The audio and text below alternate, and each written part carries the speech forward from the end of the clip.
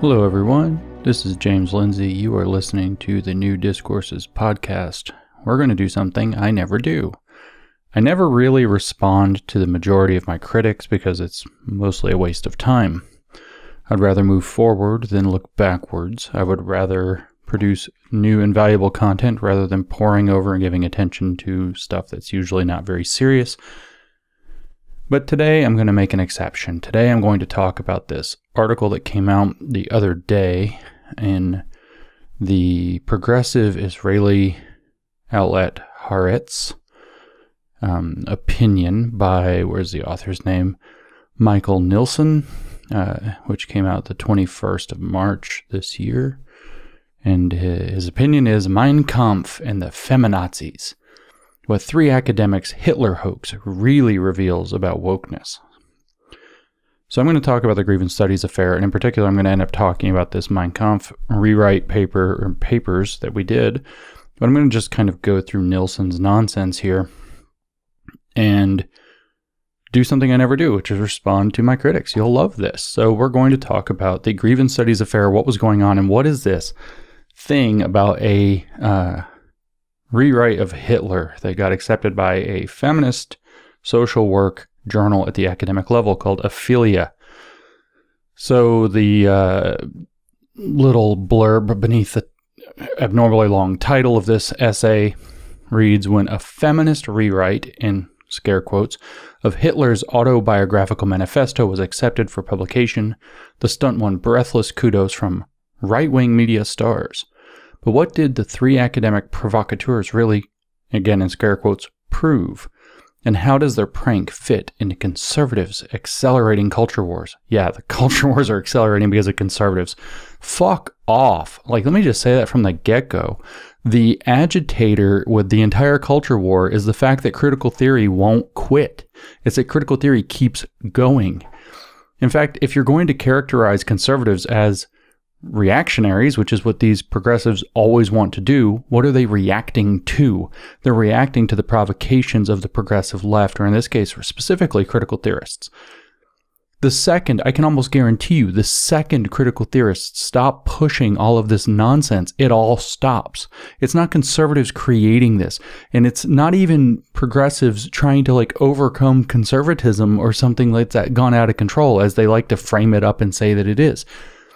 It is critical theory trying to reshape our society and people who value our society saying, no, we're not doing that. So I love this little framing here just from the beginning. How does this prank? This isn't a prank. We had a point. We'll talk about this. Fit into conservatives' accelerating culture wars. Like this whole attempt right now to reframe things and put wokeness, the vestiges of wokeness, not wokeness itself, onto conservatives is a feature of the fact that the culture wars are not going as well, despite all of the ground that they've stolen, claimed as a kind of a neo-colonialist project. The culture war is not going well for the woke. The brand is rotten. People are angry, really angry, and they see through it now. So now they have to claim that all this victimhood crap that they've been pulling, all this cancel culture stuff that they've been doing is really, or the whole culture war is really something that conservatives have been doing. They have to project it onto their enemy because everybody's mad as hell at them about it. So we're not going to let them get away with that. But let's just go ahead and read through Nilsson's brilliant piece. Maybe I shouldn't read all of it. I don't know how copyrights work. This thing does kind of exist behind a free paywall. You have to give them your email address to be able to read it.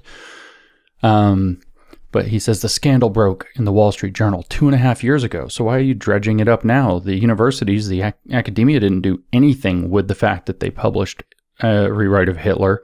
They didn't do anything with the fact that they published an absolutely farcical paper about dog sex that couldn't possibly be true and thought that it was an example of top-level scholarship in a discipline that shouldn't exist, feminist geography. They didn't reflect on any of the 7 papers that were accepted. They didn't reflect on any of the probably 4 more out of the 7 that were still under consideration that probably would have been accepted. They didn't reflect on any of it. So why are you bringing it back up now? It's an interesting question. But anyway, 3 self-described left-leaning liberals had fooled feminist and gender studies journals to accept a number of, quote, absurd and horrific, that's correct, hoax papers for publication. Not really. Let's pause on hoax papers. I don't mean to do a close reading, but we actually put out a press release that begged people not to call them hoaxes. We didn't consider them hoaxes.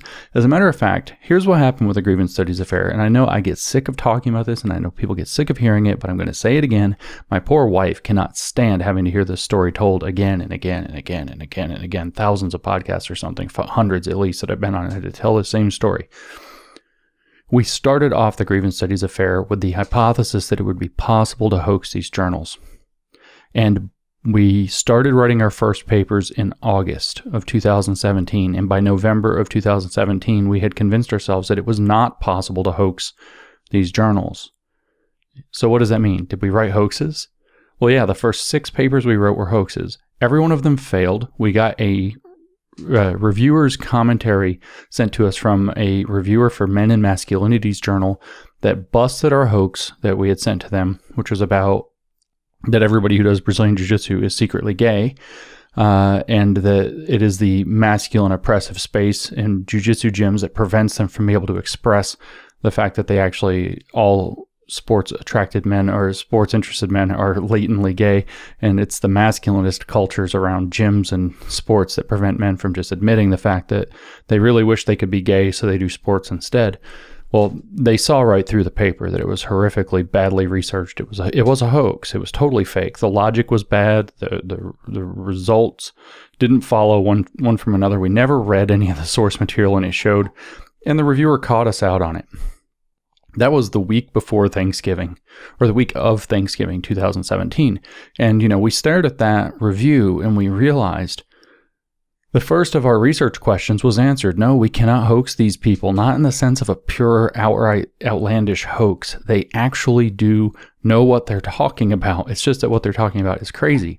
So the second aspect of what we did, and this is where all of our successful papers were, was that we tried to figure out what is it that gets published there? What can we get away with publishing? And in particular, can we publish sophistry? Can we start with our conclusion and then write the paper around the conclusion? Can we start with the conclusion and work our way to it, which is unacceptable scholarship? Can we make outlandish recommendations or dangerous recommendations or unethical recommendations? Can we violate basic premises of how scholarship should work? Can we make non sequitur leaps? Can we make jumps in logic that don't make any sense and still get these papers accepted and passed to reviewers? Can we present false data that's so transparently false and ridiculous that somebody should be able to at least ask questions about it? These are the kinds of questions that we were actually asking. And the answer turned out to be, yes, we can do all of those things, which should be an alarm bell going off. It turns out that this Hitler paper, we understood the impact of it, but we also understood that it was one of the least interesting of our papers. In fact, we tried to downplay it compared with the others. We mentioned it in the video that came out. We put it in the list, and the media, of course, ran with it and went nuts with it. It's by far the second most talked about of the 7 papers that were accepted, whereas the dog sex paper was the first most for sure. And then all the other 5 that were accepted almost got no attention at all. And in fact, some of the papers that didn't get accepted, like the one that we recommended a progressive stack in schooling where we chain white males to the floor and ask them to listen and learn in silence so they can experience reparations, and recommend speaking over them and not answering their emails and abusing them in class and things like this. That got more attention, but it didn't get in. It was on the road to getting in, but it didn't get in. And then another paper where we, it's not even clear we could have rehabilitated it to get in, where we argued that men who think about a woman and masturbate thinking about her without her consent have committed a sexual assault against her, a metasexual act of metasexual violence, we called it. That got more attention than any of the 5 others that were accepted, with the possible exception of fat bodybuilding, which got some attention. But then we still are left with 4 that were actually accepted that barely anybody ever even paid attention to, one of which is actually much more important than any of these. But the point is that this Mein Kampf paper wasn't actually, we knew it would be a big deal. We gave it, kind of 200 to 1 odds. I remember us talking about that, of having a chance of getting in anywhere, and then realized that if it did, it would be a complete coup because the media would pay way too much attention to it. But knowing how much we actually modified the text, what we kept and what we didn't, we actually tried to downplay the significance of this one without trying to like hide it under the rug. We just kind of let things go as they would. So of course we're getting accused in this essay of focusing on this one particular paper, which is the only paper it talks about. He doesn't mention fat bodybuilding. He doesn't mention chaining kids to the floor. He doesn't mention any of the other ridiculous papers. He doesn't mention the dog sex. Nothing else makes it through. Nothing about the ridiculous abusive data in the paper about Hooters restaurants. Nothing about the paper we had accepted by the leading feminist philosophy journal, Hypatia, that argued that you're not allowed to use mockery or humor to disparage or to put down or to challenge social justice or critical social justice in any regard, because it's always unethical to make fun of social justice, in which we actually gave the criticism of our own project and we named ourselves in the paper, entitled the paper When the Joke's on You. He doesn't mention any of these things. No, he just points out that this was praised in some quarters, he says, as an essential satire of fashionable jargon and theories.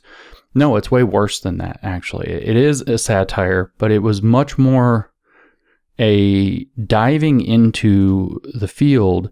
When we published it, we called it a reflexive ethnography. What that means is that you dive into a community or a culture and you feed them information that you think fits with it, and you see how they react to it.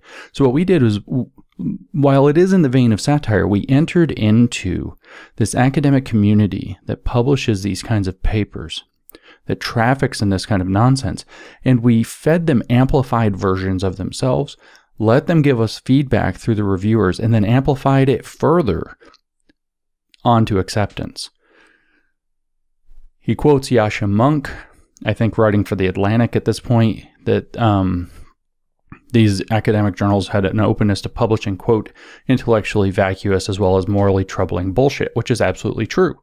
Chaining kids to the floor as an educational experience, and being told by the peer reviewers that our problem was that we were centering, that by saying that we should approach this with compassion and not abuse, so that we don't tip into abusing these students literally, we should come at it compassionately. They told us that recenters the needs of the privileged.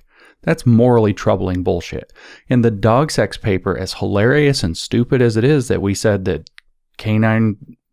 dog parks are petri dishes of canine rape culture, that dog parks are rape condoning spaces, that we argued that we documented dogs crapping on each other and peeing on each other's heads. Dogs were getting in fights and people were breaking it up by singing songs and doing jumping jacks. I mean, we put absolutely absurd stuff in there. We claimed that we spent 1,000 hours in 3 dog parks, never in the heavy rain, in Portland, Oregon over the course of a single year. There's a single researcher who took notes on all of this stuff while also inspecting 10,000 dogs' genitals and interrogating their owners on their sexual orientation to create this implicit bias test to find out if rape culture is reflected in the way that that human beings respond to watching dogs hump each other. Intellectually vacuous. But then that's also morally troubling, because the conclusion we drew from this intellectually vacuous nonsense was, first of all, with absolutely nothing but the bare assertion. We said that dog parks are rape condoning spaces, just like human nightclubs. We gave no evidence that human nightclubs are rape condoning spaces, but that's in the paper anyway. That's morally troubling, that we're just going to start accusing things with no evidence based on having watched dogs. But even worse was that the conclusion that we started with to write that paper was that we should train men the way that we train dogs. Morally troubling bullshit, indeed. So Yasha Monk is correct here. So, making sure that we're fair and balanced, this essay then goes on to say, others slammed the author's hoaxes as mean-spirited attacks on leftist scholarship. We weren't mean-spirited, we were laughing our asses off, but what we were was alarmed. We were actually horrified. When we got the information back from the reviewers on the paper saying that we should use compassion when we chain kids to the floor, as an educational opportunity called experiential reparations, and that we should ignore white male students in their emails, and we should speak over male students to teach them a lesson. When we got the information back, the comment back from the reviewer that said that we should not use compassion because it recenters the needs of the privileged, we were horrified. This isn't a mean-spirited attack on leftist scholarship. This is like uncovering a rot in the midst of our knowledge production centers that's actually really alarming. We were torn between, this being hilarious with the dog sex and the Hooters and the crazy things we were writing and putting into the papers, and this being absolutely horrifying. That we were able to write a paper saying that you're never allowed to use humor against social justice initiatives, and they thought this was a, quote, excellent contribution to feminist philosophy. Very quickly turned that paper around and accepted it. That is alarming. This isn't mean-spirited. It's like people should want to know that this is what's going on. And part of our underlying, we had a kind of a number of objectives with the project. Being mean-spirited was certainly not one of them. Exposing this to the public and making the public aware of it was one. Showing the extent of it was another. Also proving, this is actually really important, because I'll come back to the motivations later, but we were trying to also prove that we knew what we were talking about when we criticized leftist scholarship, because up to the point where we did this project, as we referred to it, the project, up to the point where we did the project, the Grievance Studies Affair, we were criticizing this stuff in the usual ways, and we were being told, you don't understand it. All of us have heard this now, you don't know the material. Well, how better to prove that you know the material and get a bunch of papers accepted at the research level? How many papers does it take to prove that you actually know this stuff? But this is true here. 11 of, anonymously, by the way, 11 of Boghossian's, Peter Boghossian was one of the colleagues on the project, Boghossian's Portland State University colleagues described them as, quote, fraudulent, time-wasting, anti-intellectual. That's right. So what happened was in the Portland State, the PSU Vanguard, which is a Portland State newspaper, student newspaper, 11 of his colleagues, and other professors and graduate students, wrote this absolutely disgusting and ridiculous smear of Pete, depicted him as some kind of cartoon villain, depicted him in cartoon form as though he's poisoning the students, claimed all kinds of terrible things like that he was undermining the quality of every degree in Portland State, and that he was undermining the educational the value of the education there, and subjecting the university to embarrassment, which is the opposite of the truth, for his own personal gain. And then they did this as a anonymous collective, claiming that they would get like death threats or something like that if they actually signed their name to it, by then alleging, of course, that Peter and Helen and I would go out and trigger trolls to throw death threats at them. So he wants to drag that part up. It's really kind of a dishonest thing. But of course, here it is echoing that same dishonesty from the Portland State Vanguard. Nilssen writes here, what is clear is that the hoax and its controversy propelled Boghossian and his co-writers into the media limelight big time, with multiple articles in the mainstream press. Yeah, we were in like almost 500 newspapers worldwide, including a print edition in Shanghai. South China Daily, if I'm not mistaken, put our picture even. We were on the front page of the New York Times, the failing New York Times, which is obviously a horrific right-wing outlet. We were on the front page of that on October 5th. I have a copy of it, a yard from me to my right where I'm sitting right now. Multiple article in the that's what it says, with multiple article in the mainstream press, and a particularly warm welcome from right-leaning platforms. Oh, there we go. Yeah, left-leaning platforms wouldn't talk to us. We went on Oregon Public Radio. I talked to NPR, and I had this long interview with them that I thought I was going to get stitched up. It was going to get cut to like 6 or 7 minutes for the usual thing. I thought they were going to do it. NPR treated it really well and fairly recognized the real problem. But who does he focus in on? Dave Rubin's show, The Rubin Report, and Jordan Peterson's own YouTube channel. Oh no. But also from more centrist outlets like Joe Rogan's podcast. Doesn't mention the fact that Vox wrote a smear of us after I went on I had a 90-minute phone call with Zach Beauchamp, who just asked all these weird leading questions, and I knew what he was doing, and then wrote this horrific smear. We went on right-leaning outlets because left-leaning outlets wouldn't talk to us.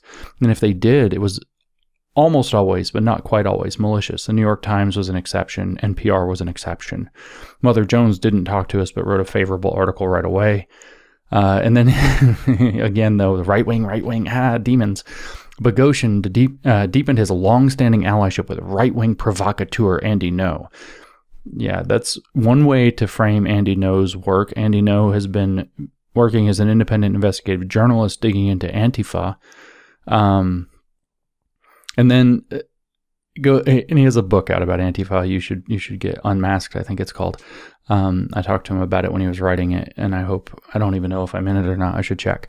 But then goes on and he says, and won a phalanx of new fans from Richard Dawkins. Richard Dawkins was already a friend of ours, to Barry Weiss, and Andrew Sullivan, to Megyn Kelly. So these are the demons that he's invoking. Megyn Kelly kind of just came onto the scene paying attention to us very recently, by the way. So I don't think that that's how this actually works. But nevertheless, this is the heart of the matter, though. Let's get straight to the heart of the matter. But did the trio, Nilssen writes, really demonstrate that that contemporary academia is receptive to a, quote, intersectional Mein Kampf? What did the stunt actually prove? What were the underlying motivations of the hoaxers? I'd love to know how he's going to figure those out. And the conservative media stars who embrace them so eagerly. Jesus. What light does this saga throw on today's culture wars and the so-called anti-wokeness and cancel culture campaigns? Whom did the three writers really hoax? He really writes that. He's going to get to the bottom of it in this super progressive idiot article, I'm sure, where he's going to assume our motivations, and he's going to assume the motivations of the conservative media stars who embraced us so eagerly. This will definitely throw light rather than a stupid progressive obfuscation cloud over what's going on with the culture wars and anti-wokeness and cancel culture campaigns. And of course, he's going to conclude that we actually hoaxed ourselves, right? Hoaxed ourselves. We weren't even writing hoaxes, by the way, but nevertheless. He says that our aim was that we claimed to, quote, reboot the academic conversation and reintroduce skepticism about core assumptions, provide a safe space to challenge the increasing power of grievance scholars. That's true. That is true. We did want to try to reboot the academic conversation. We wanted academia to take seriously the fact that we were exposing a massive rot. We also wanted people to take seriously the fact that we knew what we were talking about when we criticized this stuff. Everybody said, well, you don't understand it. You just didn't read the papers right. We've all heard these excuses. This is critical theory 101. Accuse people who disagree with you of having not understood it. How many examples of this do we have to give? We can talk about, let's just go into the little litany of them. Of course, you have people like Robin DiAngelo that argue that if you disagree with her stuff, you have white fragility. So there's something morally wrong with you. You're fragile. You don't have the racial stamina, the racial humility to engage in your anti-racism work. Okay. Then we have people like Barbara Applebaum, who writes that people are free to disagree with critical scholarship so long as their goal is to understand it better, which means you can't really disagree with it. Any other disagreement is not okay. One of our own papers was that you can't make fun of it. This was considered an important contribution to feminist scholarship, feminist philosophy, I should say. We have Alison Bailey, who says that disagreement is not legitimate and is in fact an attempt for the dissenter to maintain their privilege. The concept is called privilege-preserving epistemic pushback. We ran into that experientially. We tried to criticize this stuff. We tried to have conversations about this stuff. We tried to write about this stuff. And what we consistently got told is, you don't understand it. I was like, okay, fine. We don't understand it. We're going to go learn it. We're going to go spend a year learning it. And we're going to prove that we learned it by getting papers published. So we did. So he observes correctly. Also, over a period of 10 months, they wrote 20 papers. That is correct. 7 were accepted for publication. That is also correct. 4 were published. That is also correct. And then he says to excavate the controversy. And as a historian studying Hitler. And I've chosen to drill down. I don't know why that and is there. I've chosen to drill down into one of the hoax articles. Our struggle is my struggle. Solidarity feminism as an intersectional reply to neoliberal and choice feminism. The piece flagged by the Wall Street Journal as being based on Mein Kampf. It is based on Mein Kampf. We took chapter 12 out of Mein Kampf. I did. I read Mein Kampf to find a suitable chapter that could be translated from the angry modernist language of Hitler into something that resembles a postmodern scholarship argument, right? All of this book, which is mostly a first-person account of how Hitler's pissed off at everybody in the universe, and particularly the Jews, but also the communists and half of everybody else, is not suitable. Is not at least easily suitable to turn into a not first-person account of the scholarship, right? That looks like an argument for something rather than him talking about how mad he is about everybody. So anyway, he correctly chronicles it was sent to the journal Feminist Theory, but was rejected. It did go to peer review there, however, which shocked us. It was then accepted by Ophelia, Journal of Women in Social Work, in the fall of 2018, but never actually published. That is correct. On the Rubin Report, James Lindsay airily hypothesized that it was probably days away from actually being published when the Wall Street Journal broke the story. I didn't airily hypothesize that. It was typeset by the journal, which is the last thing that happens before they publish it. The version that we have was typeset by the journal. We didn't typeset it. The journal did. So when you submit an academic paper, it goes through this long review process. The editor reads it. They take some days. If they like it enough, they send it off to peer reviewers. Peer reviewers can spend months with it sometimes. One of our papers was under peer review, sent off to the reviewers for something like 12, almost 11 months. I mean, it's out there forever. Very long, the reviewers can have. Then it can come back. Then it comes back to you with recommendations from the editor and the reviewers. You change it, you send it back. If they are willing to take it back, you change it according to their directions, you send it back. You have to defend what you did to change it, explain what you did to change it, and then they evaluate that. Sometimes the peer reviewers get involved again. Sometimes it's just the editor. Then they accept the paper if it's going to be accepted. And then there's this other waiting period while they typeset the paper, and then they provide you with the typeset proofs, and you go through and you edit. You approve any final typographical changes, especially. You make sure all of the P's and Q's are in order, the T's are crossed, the I's are dotted, and every other thing. Once it's typeset, you're usually less than a week from publication. This occasionally slips or something delays it. So I wasn't airily hypothesizing. It was literally right before the Wall Street Journal broke the story that we received the typesetting. The proofs to approve. So this isn't airily hypothesizing. I hate this dishonest journalism form where you're just going to inject crap like this. By the way, the author, of course, and nobody does this. I don't usually do it either. So I'm not a journalist. The author did not contact to find out what was the context behind that. But the story is not being told accurately here. So, what does he write?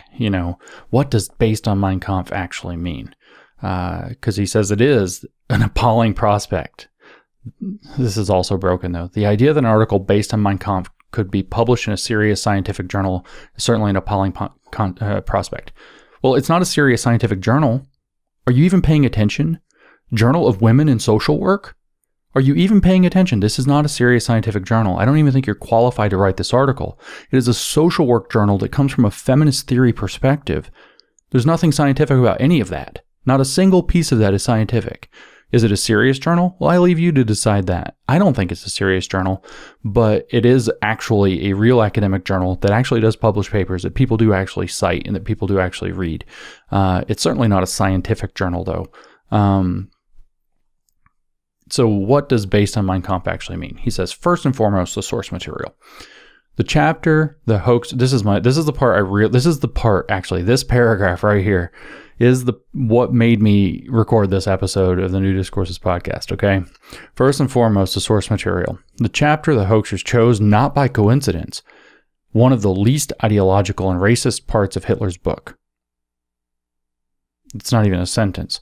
He left out the verb. But anyway, chapter 12, which I already claimed was the one, and I just told you a few minutes ago why I chose chapter 12, probably written in April-May 1925, deals with how the newly refounded, I love this is so dishonest, deals with how the newly refounded NSDAP should rebuild as a party and amplify its program. Okay, so we have a historian dealing with Hitler, right? And he's writing this thing. First thing he points out here, what does based on Mein Kampf actually mean? The first thing he does is he tries to point out that this chapter 12, isn't that bad. Okay.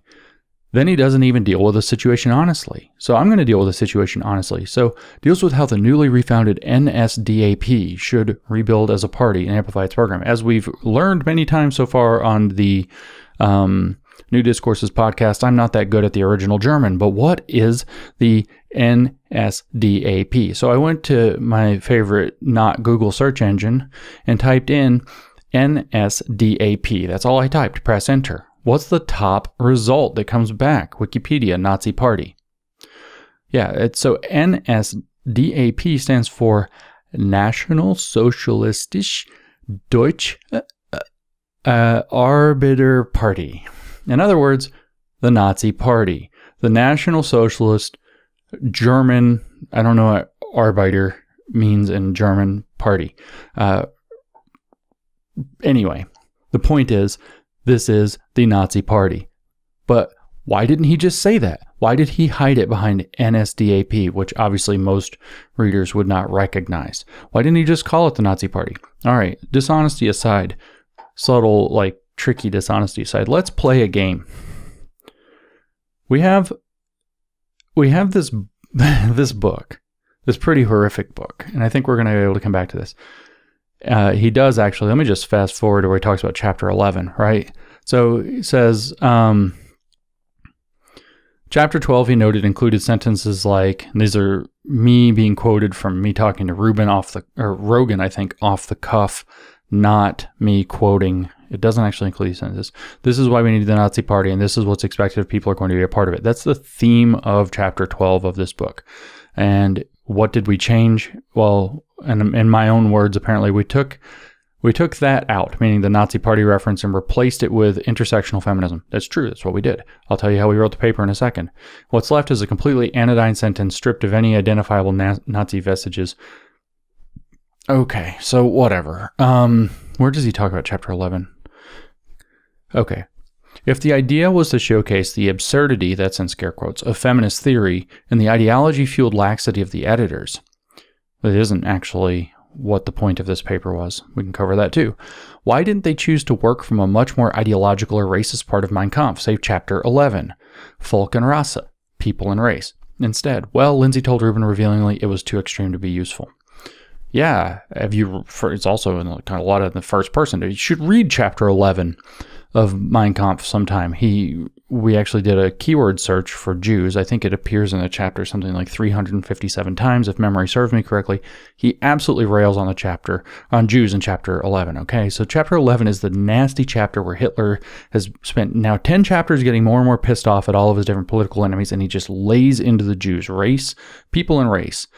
German folk and Rasse. So he's now going to lay into race. He's going to lay into the Jews. Rips them all through chapter 11. And then what's chapter 12? We need our movement back. Why? He just spent 11 chapters, or 10 chapters, I should say, complaining about his struggle, Mein Kampf. That's what that means in German, my struggle.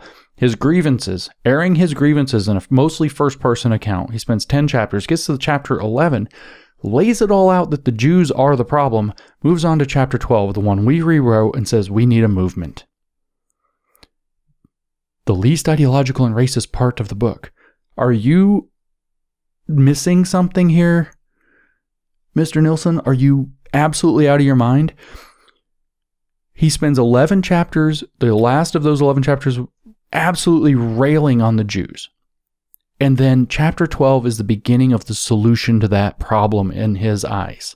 And that's the one we rewrote.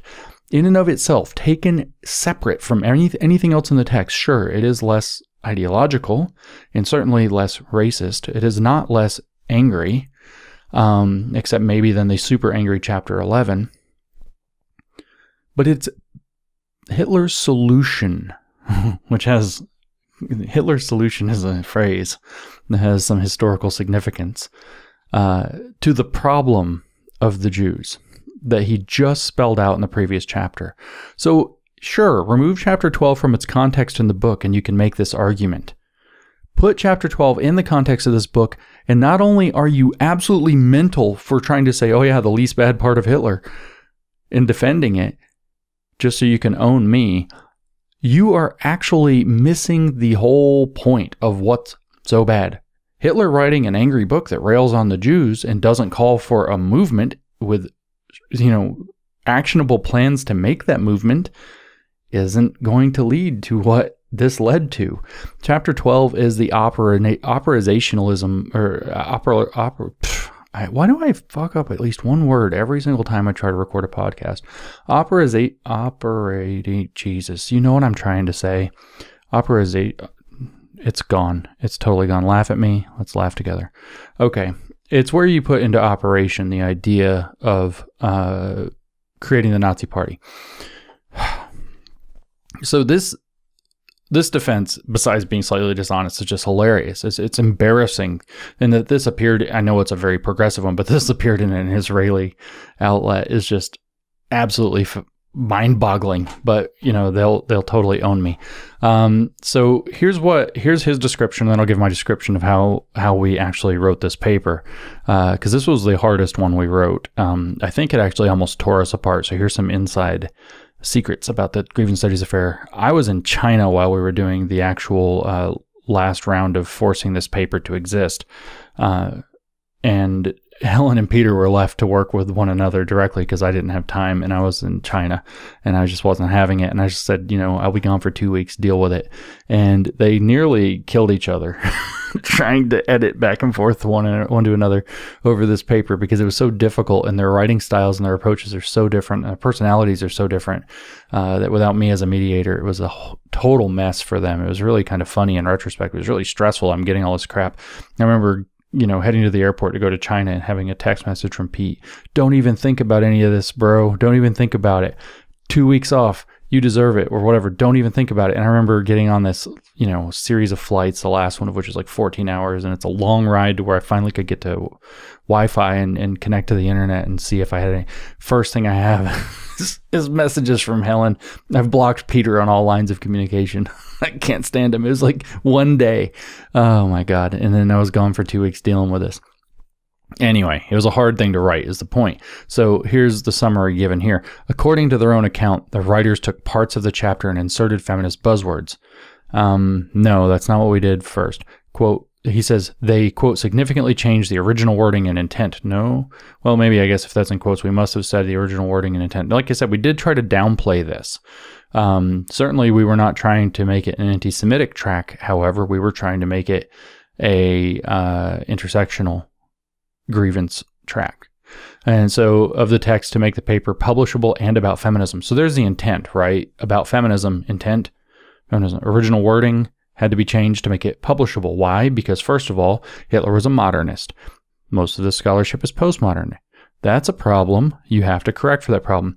Number two, you have to actually make it be about the subject that you're talking about. Number three, you have to make it fit that.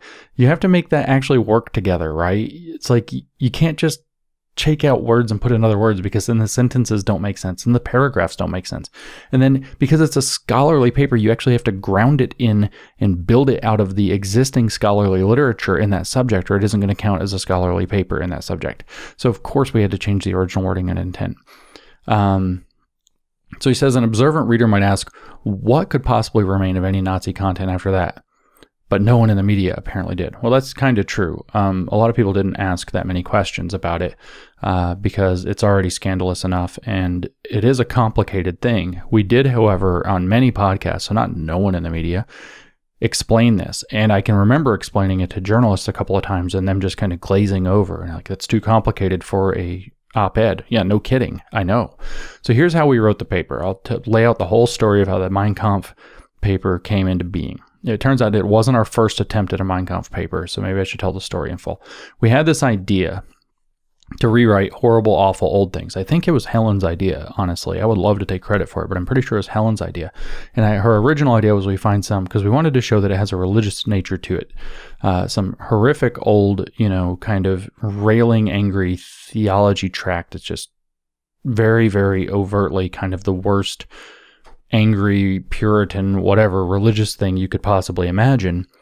and then to kind of show that they're like preachers. And of course, it didn't take long for us to figure out Mein Kampf.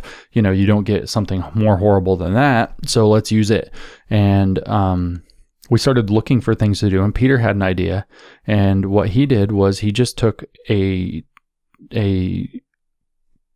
document containing the text of the book, started keyword searching Jews, and he clipped out 3,000 or so words worth of sentences that roughly told a first-person story. Hitler's book is mostly what the scholars today call an autoethnography. He's trying to give an ethnographic account based on his own experiences and struggle. They kind of unironically publish these things now, not realizing that Hitler was really kind of, in a sense, one of the first really big autoethnographers. And anyway, we took this, and Peter, the first one that we wrote, we did take the word Jew and replaced it with white, and then we started editing around that, and then we tried to turn it into a cohesive narrative, and then we tried to sell it as an autoethnography about a young woman discovering basically that whiteness was the root of all evil, and that paper did not get accepted. It did go to peer review, but it did not get accepted. It's difficult to place autoethnographies as it is. The second attempt, because I said we did 3, was that we were like, well, if we're going to do one with race, why not try one with feminism? So then we just took the exact same thing, and we took out white and put in male and just tweaked the details to make it work. These were pretty close to Hitler, and at the same time, we had to retain as much of Hitler's original language as possible. But these weren't really going well, and we thought that it might work better to not have an autoethnography, because autoethnographies are hard to get published anyway. So I began to read all of Mein Kampf to try to find a suitable chapter that would make an argument-based paper rather than a first-person account-based paper. And that was around Christmas when I was doing that in 2017, and I stumbled across chapter 12 by the time I got to chapter 12, and realized this chapter will probably work. And so this is how the paper that got accepted and was literally days away from being published came to be. I took the entirety of that chapter and I copied it and I pasted it into a Word document. Then I went through, and everywhere that, this is the only thing I did on the first pass, everywhere Hitler mentions our movement, I replaced it with the phrase, just blindly, intersectional feminism, whether it was our movement specifically or something in context. And the sentences obviously didn't make sense. So I just went through and did that. Then I went through and I started to tweak the sentences so that they actually made sense, which also required us to where he would talk about his different enemies. And I took out, he'd talk about the communists, or he'd talk about some other group that he was mad at, and I would just take that out and put it in brackets, enemy, because we didn't know what the right enemy was going to be yet. And so then I just kind of made all this work, vaguely making it work, left most of Hitler's original language. We knew in both of these, or all 3, I guess, of these cases, there's really just 2 cases and 2 iterations on one of the cases. And we didn't even try that feminism one, really. We submitted it to one journal one time and didn't try again. We just threw it away. But at any rate, we knew all along that eventually these might get subjected to a plagiarism check. So we actually looked up how these things worked. And we found out that one of the main ways that they check for plagiarism is anytime you have 3 identical words appear in a row, it can get flagged. And so we knew we couldn't retain 3 identical words in a row exactly as they were. So we had to deal with that somehow. But we didn't do that yet. So what I had done then is I had taken out our movement, which means NSDAP, in other words, Nazi Party, he didn't call it Nazi Party, he called it our movement, or the movement, or something similar to this. And I replaced that with intersectional feminism without any real depth, replaced whoever he was mad at, even when it was the Jews, with enemy. So I kind of flattened all of Hitler's enemies into one thing that was just enemy. And then I sent this off to Helen. And Helen had a much more thorough understanding of the intersectional feminist literature at the time than either Peter or I, this being about December of 2018, like I said. And I let Helen read it, and asked her, will this work? And Helen's response was, yes, I think so. And I think I know what I can ground it in, but I have to do some reading. So Helen went off and read a special issue of an academic journal that was all dedicated to what's known as neoliberal and choice feminism. There's two different kinds of feminism. Turns out there's like a million kinds of feminism and they all hate each other. But at any rate, she was like, yes, this will work. The intersectionalists are very, very opposed. And they use the idea of solidarity, which Hitler's ultimately kind of calling to, solidarity within his movement, the Nazi Party. They're very, very opposed to choice feminism, which is the idea that a woman is being feminist if she's been, liberated by liberated to equality, and then lives her life as she wants. A woman making her own choices in life without the restrictions of a patriarchal system to guide those choices. Therefore, if she wants to, dress pretty, if she wants to dress kind of slutty, if she wants to do porn, if she wants to model, if she wants to, do whatever she wants to do, if she wants to drink Coca-Cola and chew bubble gum and drive real fast, if she wants to lift weights, whatever it is, all these things that we've seen, if she wants to be a rebel and call that empowerment, that's choice feminism. And man, do the intersectional people hate it. In fact, these articles in the special issue of this journal, I think that was from 2008, and I don't remember which journal it was now. I remember certain of the authors within it, but they call it choosing betrayal. Betrays all the other feminists. The theme is the same. It's betraying. Hitler would be, these people are betraying our movement. Here, it's betraying feminist solidarity. So we write this. Helen's like, this will work. And so she goes through and kind of like fits it all together. And then we realized we kind of went through and massaged it, make sure it worked. We tuck in a sentence of academic literature or a citation or whatever, a quote backing up what was Hitler's words, and then just putting oomph behind it to make sure that it tied Hitler's words reframed into intersectional feminism and solidarity therein. And then we'd put a quote saying, why it was important, or setting up the next paragraph, which would be Hitler's paragraph or something like that. And this happened pretty much, in between every sentence or every other sentence. And certainly here and there we'd add just a paragraph to smooth it over. We also realized that it wasn't going to work just as it was, because Hitler just launches into this railing attack. And so the next thing we did was we wrote an introduction that was wholly us, about 3,000 words of setting up the introduction to the paper and the grounding in the literature and the direction it would take, which was why allyship is not enough. And so then about 3,000 words into the existing paper, it turns all Hitler. This turned out to make the paper too long. So one of the next things we had to do was then so Hitler in chapter 12 has something like 14 points. He enumerates like 14 points or 13 points or something like this about how the Nazi Party has to be organized. And so we condensed those down. Some of them we just deleted. Some of them we combined. We condensed them down to 8 points, to an 8-point plan. And then, because they made more sense in terms of the paper, we mixed up the order of them. We put them in a different order that flows better for the kind of argument that we're making, so it looked like a kind of more structured thing. All right, so now we have to come back to the sentences because of the plagiarism. So what we did was we changed words out for their synonyms. We took words out and replaced them with synonyms, or with close enough synonyms. We took out words and replaced them with phrases that mean roughly the same thing. We would take phrasing that Hitler had and reorder the words so that it says the same thing, but that we change the order of the words in the sentence.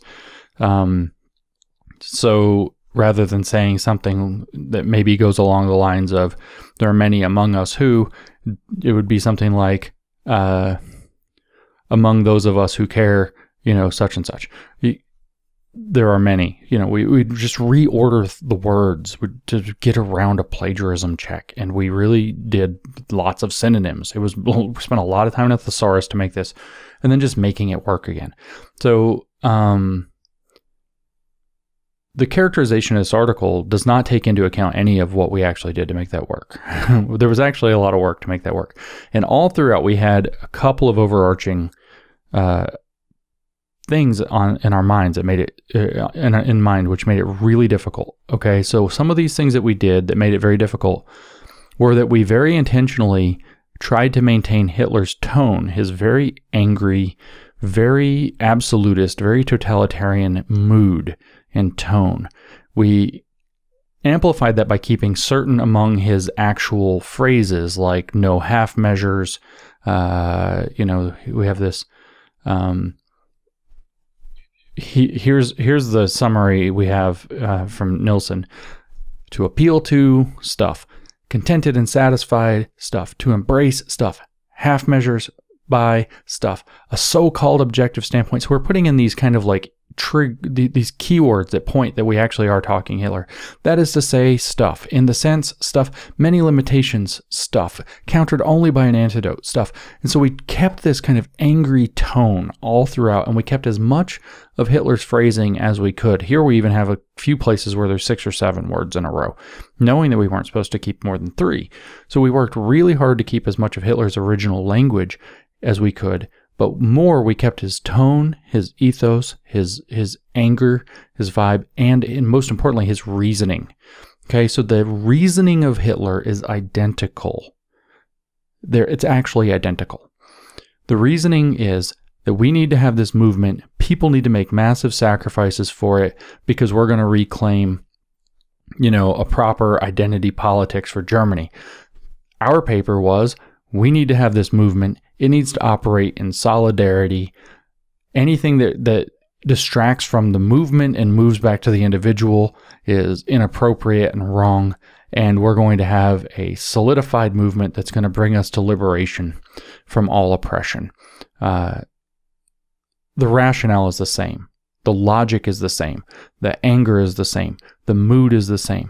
A lot of the wording is the same. The sentence structure is maintained as similar as often as possible. So this is how we actually wrote the paper.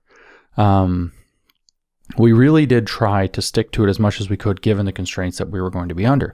That said, how did we come out of this? Helen and I were Helen most of all, so all 3 of us were concerned about this. Peter, Helen, and I were concerned about it, but in different amounts. Peter was least concerned, I was middle concerned, and Helen was very concerned that we would overstate our case by saying that this was a rewrite of Mein Kampf.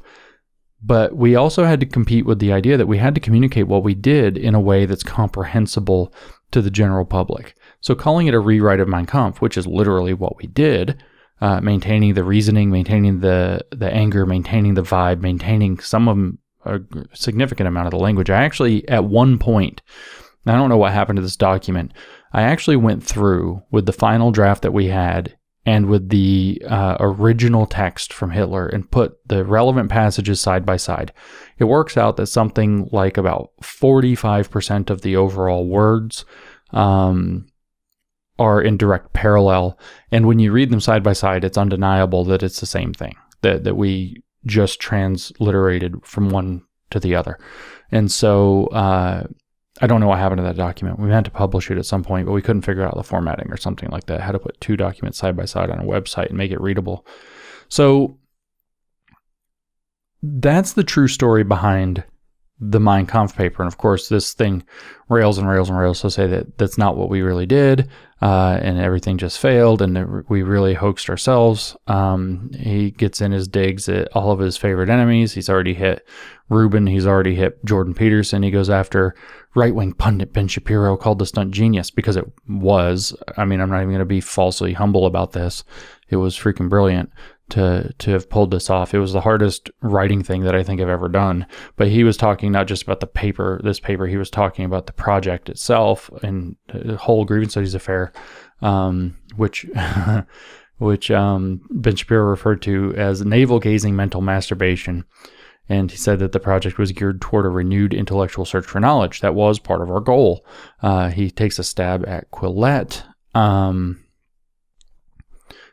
He takes a stab at Sweden's second largest daily newspaper. I'm going to mess this up. Svenska Dagbladet. he featured an editorial headline, "The Feminazis at Our Universities," and it went downhill from there. It doesn't say how it went down. Wait, it does. It says we didn't bother to fact check his claims about the Mein Kampf piece. Isn't that hilarious? Given that the author of this did not actually fact check a damn thing. In fact, he's got some things correct, but he's also pretty horrifically wrong. Feminazi, he points out, and I think this is hilarious, I laughed and laughed, was the go-to slur for feminists coined by right-wing Christian shock jock Rush Limbaugh back in the 1980s. I laughed that the paper kind of confirmed that Rush Limbaugh was onto something. And he goes on and on, just kind of like trashing different people here throughout the rest of this thing. But he says that we did this. It is best seen in the hoaxers' parsing of their own stunt as they bathed in the glow of right-wing adoration.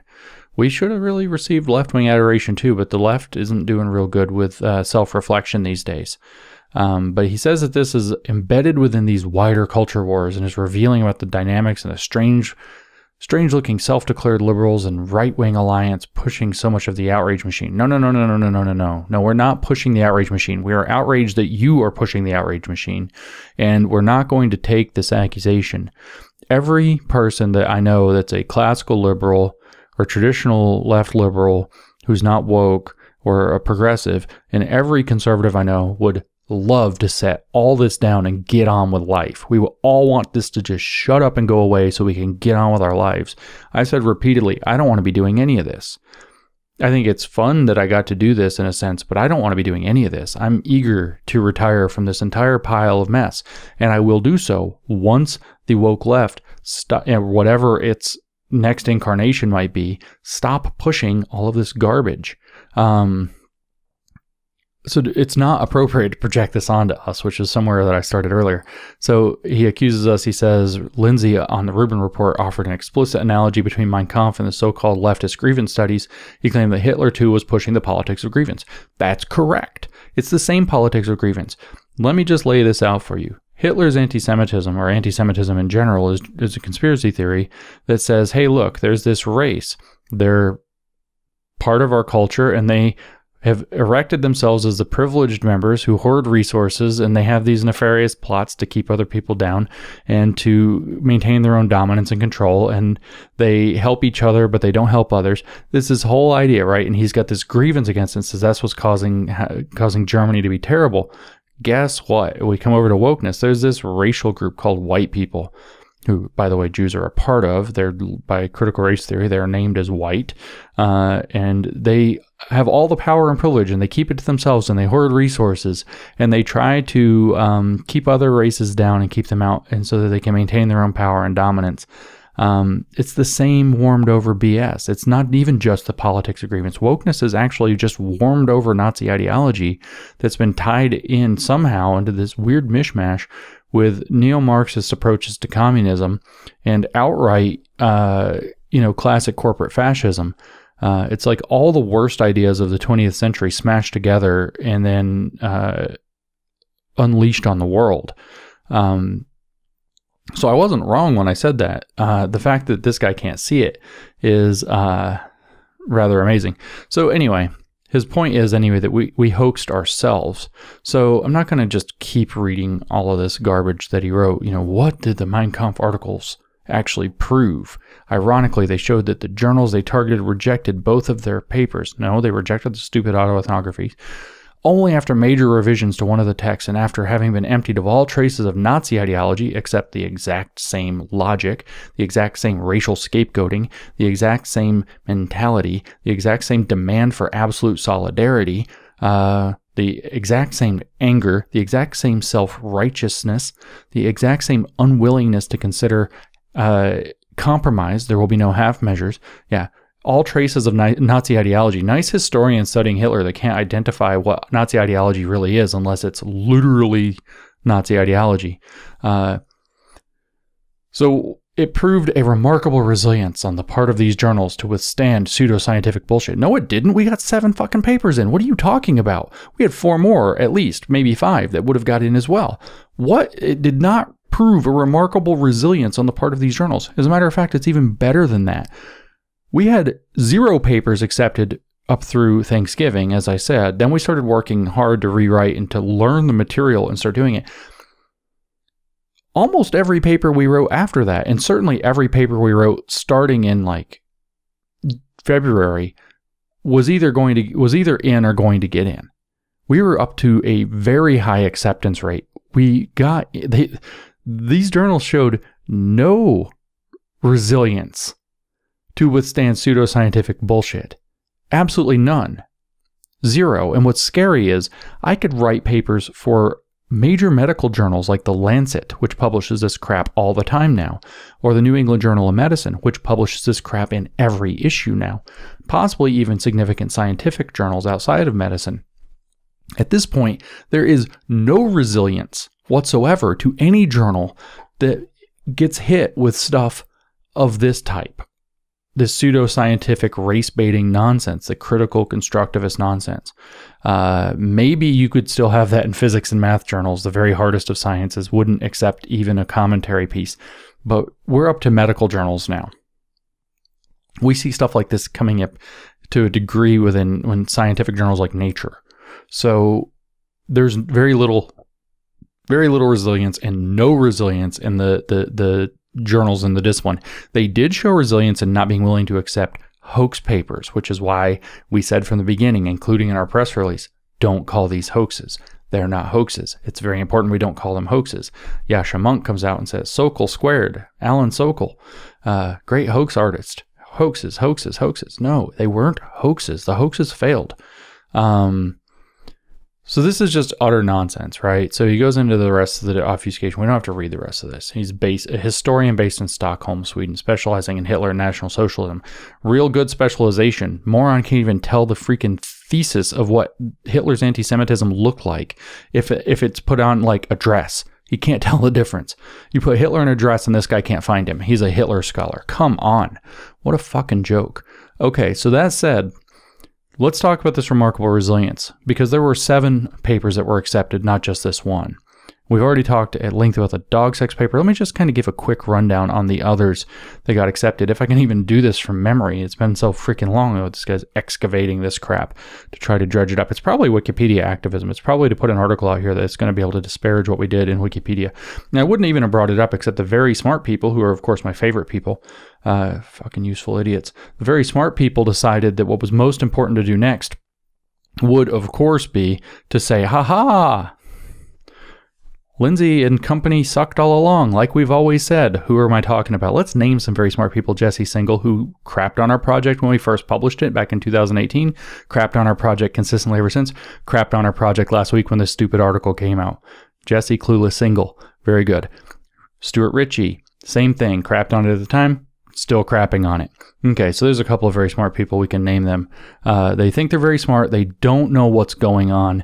They didn't understand what we did. They still don't understand what we did, but they saw this piece come out that doesn't understand what we did and decided to jump on it and say, ha, we told you all along. Lindsay and company didn't know what they're doing. So let's talk about this remarkable resilience and the 6 other papers. Well, we'll skip the dog park. We already talked about the dog park. The most important paper we have that people haven't talked about much or at all was the one that got into Hypatia. It got accepted by Hypatia. When the Joke's on You was the title of it. And so that was the one where we argued that you're not allowed to make fun. It's unethical to make fun of or to use humor against social justice or critical social justice initiatives. But they can use humor against you and everything else. So they can use humor for social justice, but it's inappropriate for critical social justice, but it's inappropriate to use humor against it. And in that paper, which was titled When the Joke's on You, if you recall, before this whole project, Peter and I did a previous hoax attempt called the Conceptual Penis as a Social Construct.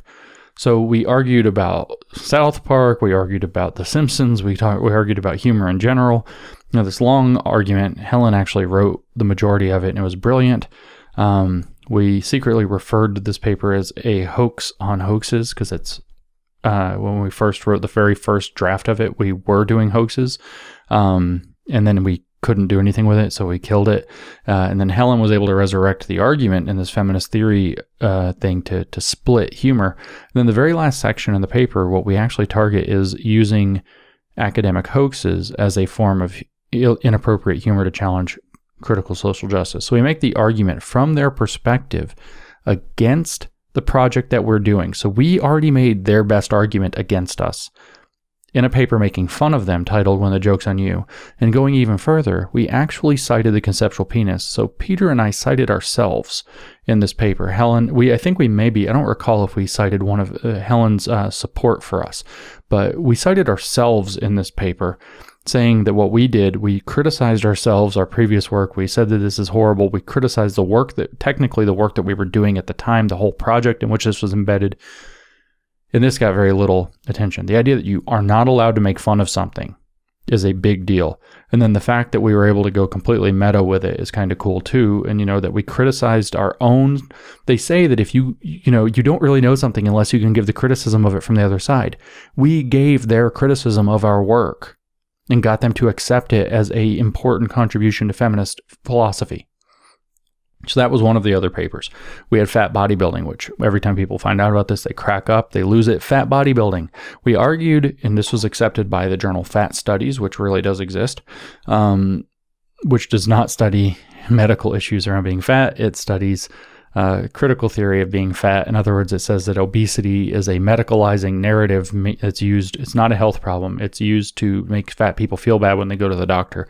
And so it's not appropriate. So they call themselves fat instead of obese. They would not say that they're overweight because that would imply that there's a correct weight.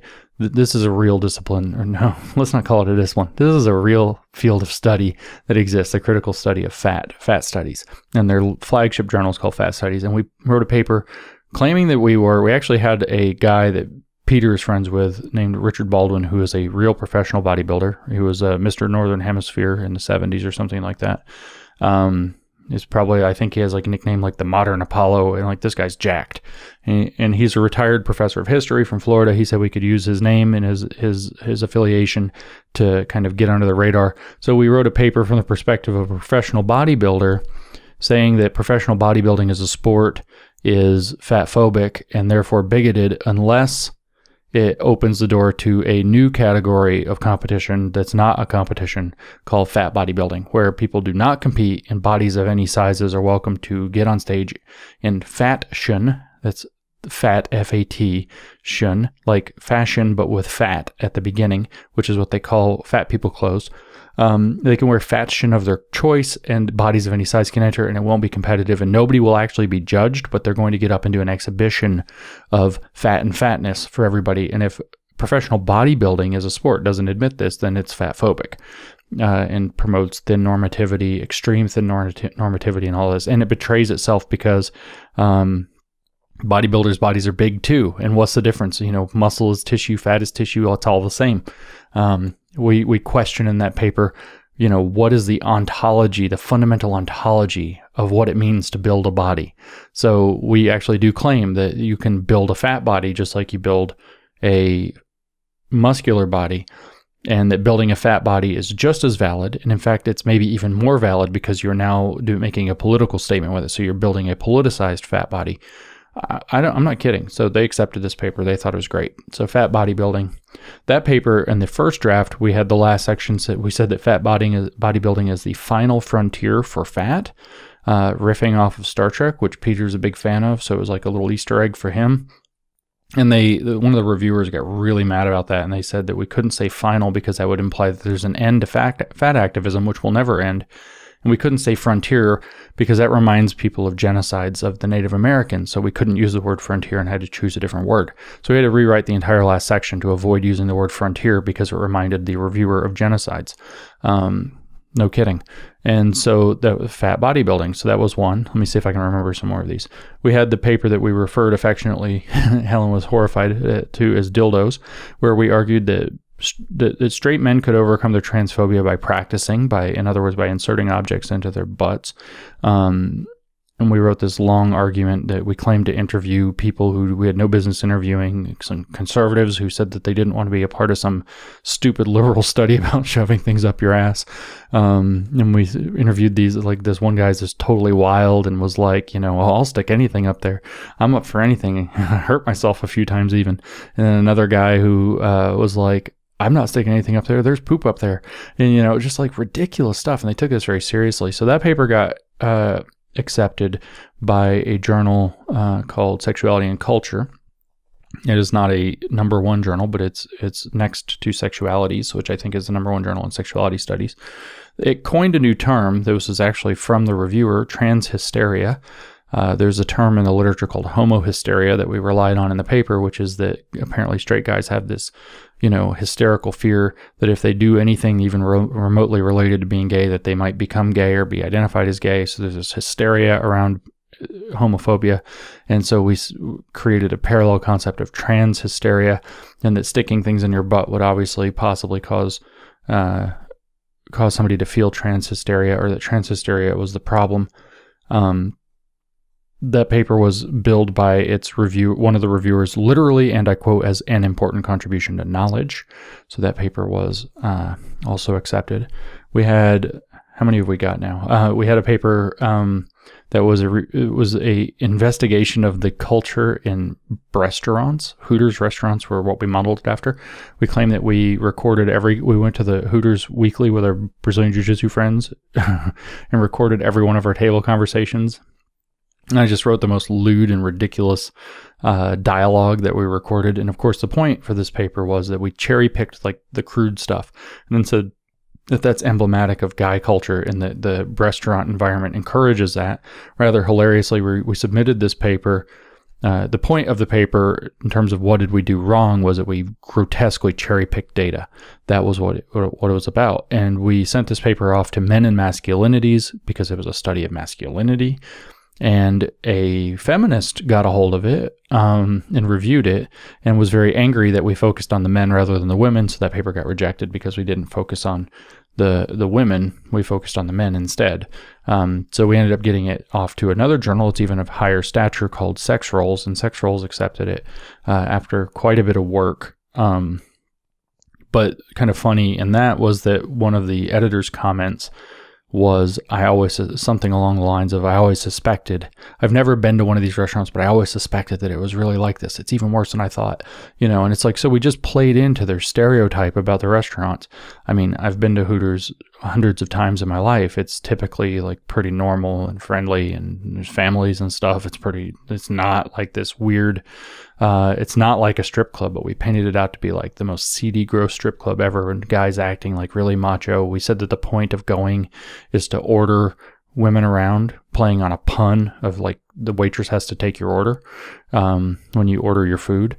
And so that we said that it plays into a male fantasy that they get to order pretty young women around and they have to do what they're told, which is a pun on the word order. And they thought that was brilliant. So that paper got accepted. That paper I thought was really funny. We had another paper that's probably the funniest thing I've ever written that got accepted. That was the Moon Meetings and the Meaning of Sisterhood, or something like that. It was a poetic inquiry is what the discipline or the approach is called. So it was all these poems. What I did was I took there's a random teenage angst poetry generator I found online, and it writes these horrific random poems. So I just took a bunch of those and I strung them together, and I wrote these 6 poems, and I linked them to, I just edited those so that they actually were readable, but they were just the random generated poems. They were terrible. And I named them after different phases of the moon, and I wrote in between this absolutely insane, you should just go read it, shouldn't even quote from it, monologue of a bitter divorced feminist in her moon meetings, where they would gather and have a vulva shrine, and they would have their womb room, and they would drink symbolic menstrual blood made out of red wine, port, and motherwort tincture, and they would celebrate the crones, and they would drink to their periods, and they would do all this crazy stuff. And they had all these, on the vulva shrine, they had all these pieces of wood and like stones and flowers and things they found that looked like vulvas, and they collected them, and like just totally mental illness. And this got accepted with no revisions. So there's a pretty broad spectrum. I think I've left one out that got accepted. Let me count them off. So there's the dog sex, there's the dildos, there's the fat bodybuilding, jokes on you, Hitler, moon meetings. Yeah, so this is the thing that happens. I've actually forgotten what the 7th one is without looking right off the top of my head, because it's been 2.5 years and this guy still wants to excavate this stuff. So if you can remember what it is, I'll remember as soon as I stop recording. You can laugh about it for yourself there too.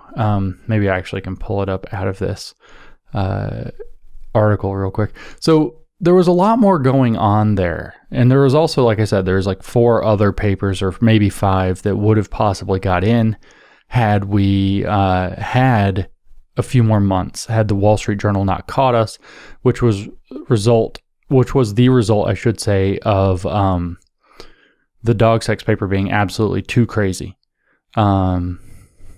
which it was. It was absolutely too insane. And so it attracted the attention of journalists, got the Wall Street Journal involved, and one thing led to another, and we were busted. So let's see.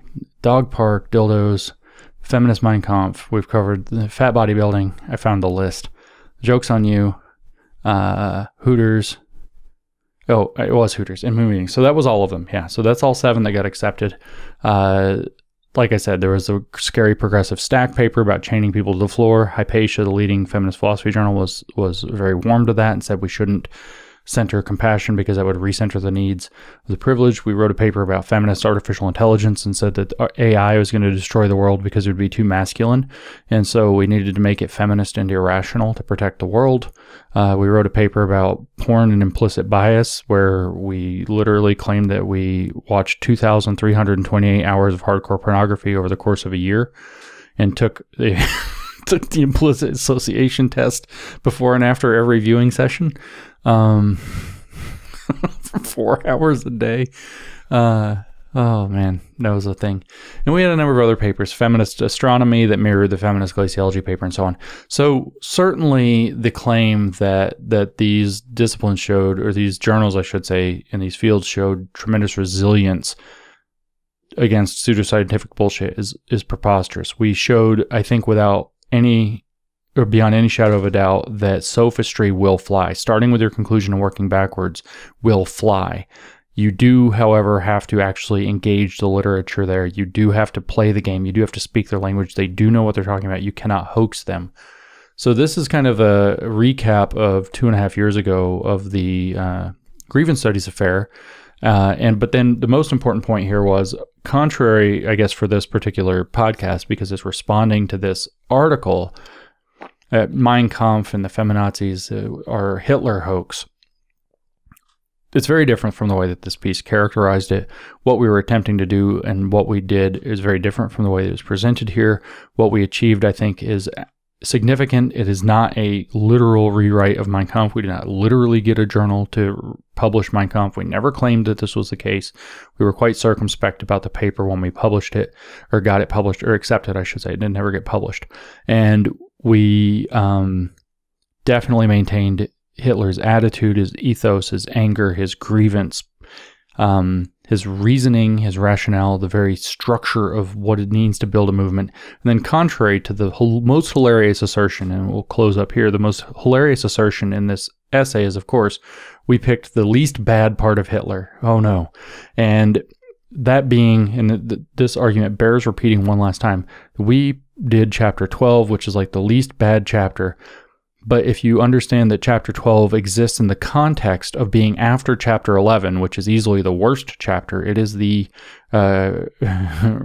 folk and race chapter that rails on the Jews 360 times or thereabouts.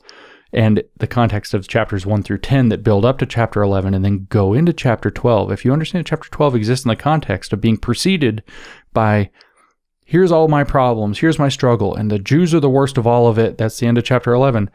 Now we need to do something about it. We need a movement. That's chapter 12. That's the chapter we rewrote. When you understand it in that context, this argument to try to hide the significance of what we did, and I don't want to overstate it, is just dangerous. It's not even stupid. It's dangerous. It is dangerously stupid, because we're seeing similar logic, similar scapegoating, the similar structure of an argument that we need this. We have a race that is now hoarding resources, that has the height of privilege, that doesn't deserve it, that's boxing out others, that needs to be scapegoated in society as the root of all problems. Whiteness is the root of all problems. And what we now need is a movement that's absolutely intolerant, doesn't accept compromise or half measures, and is absolutely based on solidarity within itself to make up for the damage, to take on and remake the world against the damage caused by the racial group that's being scapegoated. When you understand that that's the context of what that paper is actually doing, that what the argument that paper is actually making, and where that paper sits, being that it is the movement that is the answer, it's a rewrite of the movement that is the answer to the problem that Hitler calls his struggle, which culminates with a chapter of unbridled anti-Semitism, the likes of which the world has rarely seen. The chapter we rewrote is supposed to be Hitler's answer to that Jewish problem. We just changed it from Jew to white in some very meaningful sense, or Hitler's enemies to specifically to choice feminism, to freedom, and neoliberal feminism. In other words, capitalism. It's a scarier thing than this guy wants to portray. Again, this guy portrays himself as a Hitler scholar. There's absolutely no evidence to believe that he's a credible one. He got his piece out of it. A couple of very smart people got to publish their little dunks. And so I felt the need to offer an answer. So this is what's really going on. This is more of the history of the Grievance Studies Affair. I know I've talked about it on a billion podcasts, but I've never just talked about it myself. Sooner or later, I actually, just as an enticement to close this up, I actually kept a diary for most of the time that this project went on. It totals up 30,000 words or so. Sooner or later, I'm going to start publishing that for you. I'll let you see my diary, just as my thoughts developed as I went through this project, not really knowing what was going on, not really understanding the field. I haven't released it yet, partly because I don't think it helps people to see how I came to understand it, given that I didn't understand it. I don't want to get incorrect information about the movement, the woke movement out there right now. But I think will be interesting reading for people when I do finally choose to release it. So look forward to that, and thank you for listening. Thank you for joining me on this rather long episode of the New Discourses Podcast, where we talked about the Grievance Studies Affair and our infamous intersectional feminist rewrite of Adolf Hitler's Mein Kampf, which was accepted again by the feminist social work journal Ophelia.